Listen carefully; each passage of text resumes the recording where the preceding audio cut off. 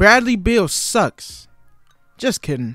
But now that I have your attention, only something that wild can make his face in a meme. You think Bradley Beal is man? I seen how Wizards have turned a machine. Last year, it was 30 a game. This year, he's dropping 60 with ease. You think it starts with his shot? I know it starts with his feet. How do you think scorers are built?